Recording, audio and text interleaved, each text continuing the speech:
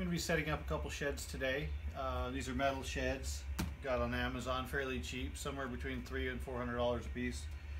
I've never used them before, so I'm not sure exactly the quality, but we'll find out. What I'm going to do is I'm going to build a structure for the floor. I'm going to put it on some concrete blocks to keep it up off the ground and out of the water, and then I'm going to assemble these on top of that. First step is going to be to figure out the exact dimensions of the base of this shed so I can build the frame to the correct size. After I get the frame built for the floor, then I can place my concrete blocks in the correct position to support the floor correctly. So this shows a width of 89.8 inches and a depth of 71.5 inches. I'm going to hope that's accurate, and I'm going to build my floor base according to those measurements. So 89.8 inches turns out to be about 7 foot 5 inches and 3/4. So I'm using 2x6s for the structural framework of the floor, and I've got 4 of those cut because I'm doing 2 sheds, so I've got the front and back for both of those done. The depth from front to back on the shed in the directions says 71.5 inches, and that comes out to 5 feet 11.5 inches. So I'm going to cut my center supports for that, and I need to factor in the front and back because I want it an overall depth of 5 foot 11.5 inches. Since my front and back supports together are 3 inches, the pieces that I cut to go in between those is going to be 5 feet 8.5 inches. So here's the framework for one of my floors. The joists are about 15 inches on center. Not exact, but pretty close, and it's good enough for my shed floor. I just have one more to build, and then I will start positioning the concrete blocks to place them. So I've got a problem with my flooring and my concrete posts. There's actually not enough space between the sidewalk and the retaining wall to fit the pier blocks and the flooring. Because the pier blocks come out at an angle, the framework of the flooring needs to go in the middle, so it pushes it back from the concrete, from the sidewalk, and from the wall. So altogether the space is too small. So I'm going to have to get creative and figure out a way to make them fit.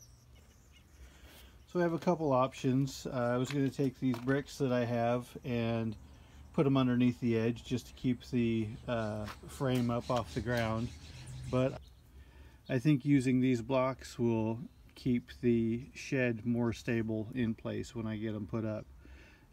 So my first attempt to find a solution for this is to trim these blocks down. I do happen to have this gigantic tile saw, which I've never used. Somebody was giving it away, so I picked it up, and it looks like I will be able to hopefully get these either cut down all the way or cut to a point to where I can get them to fit one way or another. So this is what I'm going to try to do first, trim the blocks down with this giant tile saw.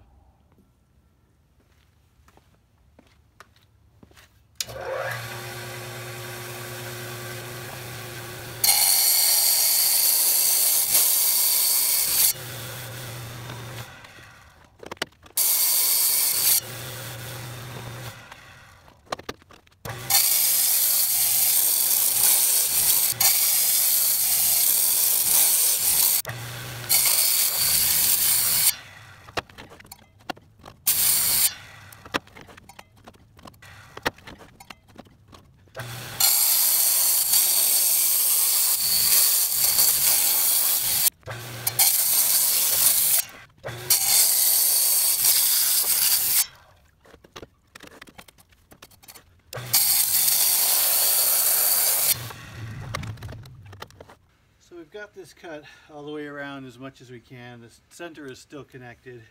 So I got a couple different bars here, a little hammer, and I'm going to try to get in there and crack this thin layer off.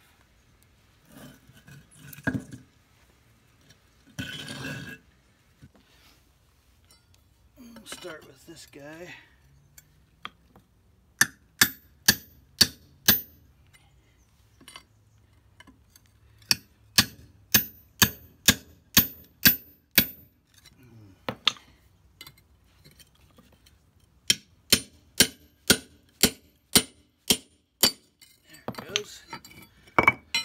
Alright,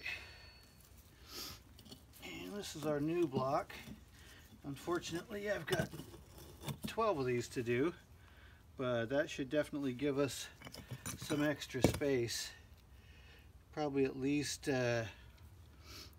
hopefully it's enough if I get these done on both sides, but we'll give them a shot. So I've got all my blocks cut and I'm ready to start digging the rest of the holes, getting them placed and making sure they're level so they can support my floor. Got my blocks installed for the first floor. A couple of the front pieces here snapped off, which is not a big deal. I was thinking about taking the rest off just to make a match. I'm not really relying on those for support or anything, but we'll see how it goes. Made sure it's level, and so now what I'm going to do is I'm going to take some of this extra dirt and rocks and backfill around these posts so that they stay where I have them put. We got both floors built, or the structure built, and on the concrete piers. So next step is to start assembling the sheds. Since I do have to screw into the back of these and there's no clearance between the back of the floor frame and the concrete wall, I'm going to have to pull these frames up off the posts, pull them out a little bit, raised up on something which I haven't figured out yet, get the sheds built, and then put them back on the pier blocks. So that should be fun.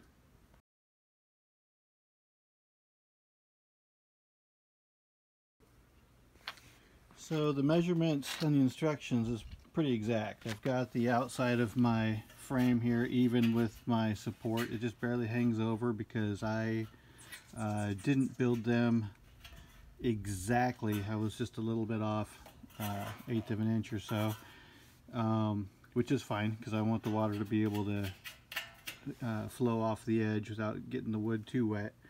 The thing that I'm going to change about my original plans is I was going to build the shed, build this metal frame on my wooden frame, and then put the floor inside so it would be on top of this in order to keep water out.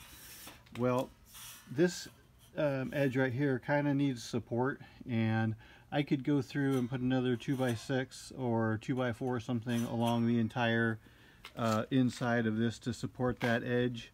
But I think what I'm going to go ahead and do is I'm going to go ahead and put my plywood down, and then I'll put this frame on top of it like it was designed to do, and then I can either paint all the edges of my wood out here on the outside or leave it. And I'm pretty sure that the water is not going to be an issue with this size of floor structure underneath the frame. It should be fine, but I'll end up painting it anyway just to be sure. But what I'm going to do now is I'm going to go ahead and take this metal frame off. It's just sitting on here, and set that to the side, and I'll get my plywood cut and installed and then put this back on.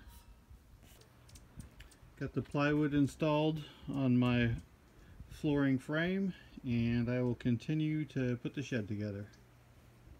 So in following the steps, I've looked through the instructions and haven't seen where it says to mount the frame to the flooring, but I went ahead and I mounted the front piece on there just to keep it in place.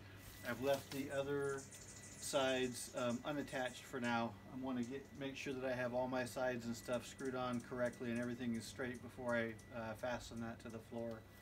So the next steps after the flooring frame is to put these corners on, which I've done, and I'll continue to follow the instructions, most likely putting on the rest of the sides first. So far I've been able to do the install by myself. There is a little breeze which makes installing some of these trickier when you're trying to put the screws in the bottom and the top is blowing around. So you may need some help with that, but if there's no breeze or a little breeze, then you should be able to accomplish at least this much by yourself. So So the next steps were to put in the framework for the top. So I got that in front and back and both sides. Next step is going to be to start installing the side panels.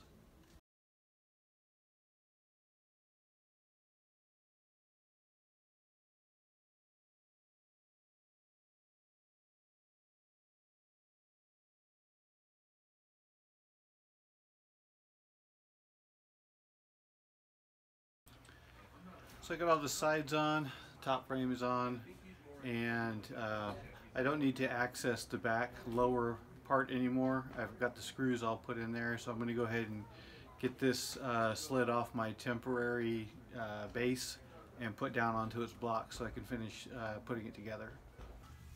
Got a little too dark yesterday, so I went ahead and stopped working and back out here today. I should be able to get this shed finished up and get the second one completed. So I'm going to get started where I left off.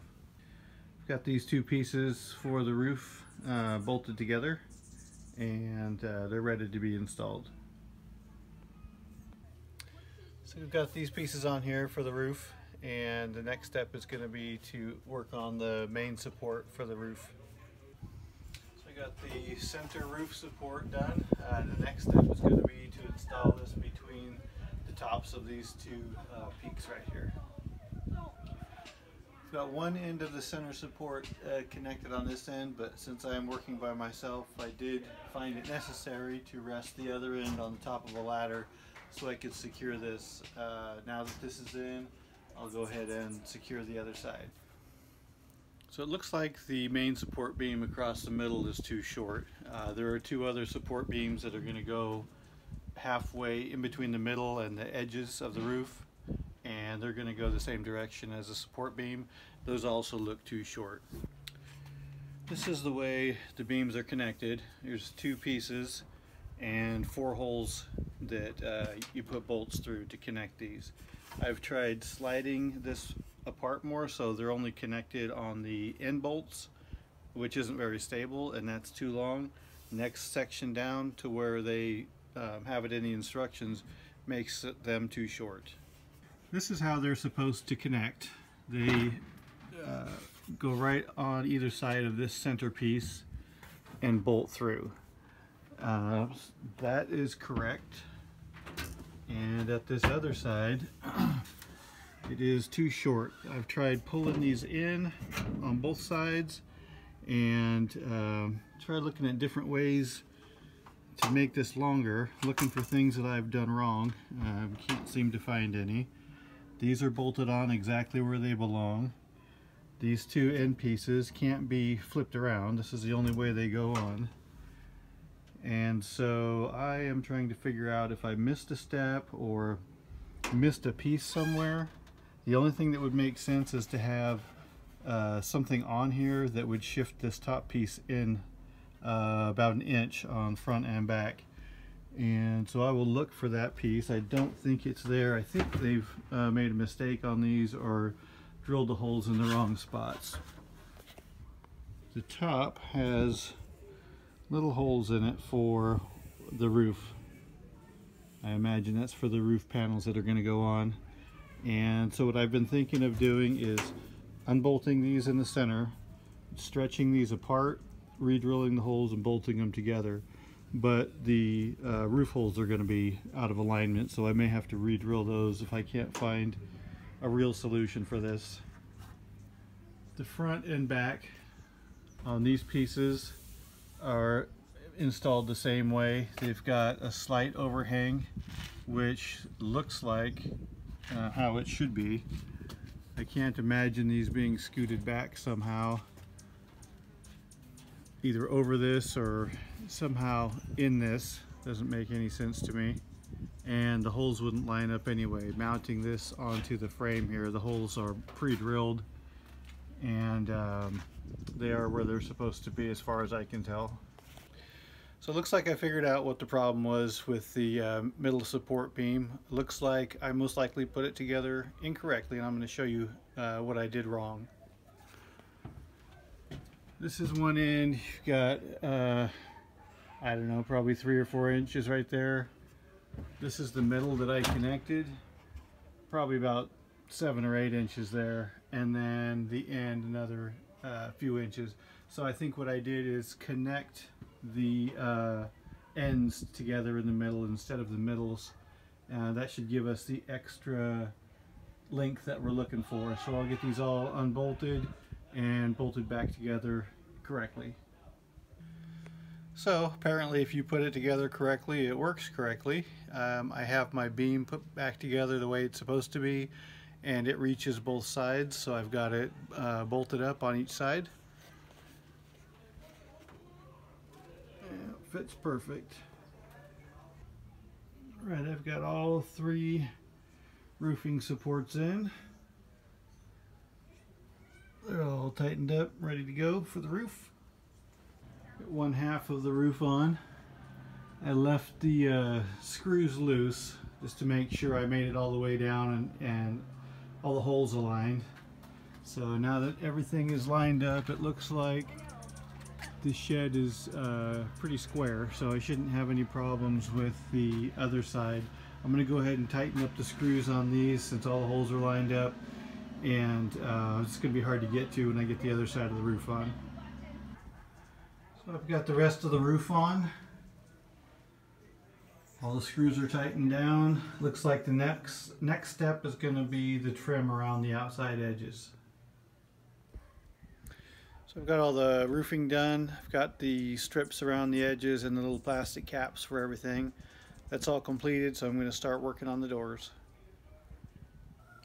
So I got one of the doors put together. The directions say to put both of them together, then put them on, but I'm going to get this one out of my way. I'll go ahead and install it on the shed now, and then I'll work on the second one. Here's the one completed door. This one's going to go on the left side opening, so we'll go ahead and get that put in right now. So I got the second door on, which is the final piece of the shed. The shed is complete. It took me by myself 9 hours to complete. I did learn a couple things. I did fight with putting a piece together wrong, and that took some time.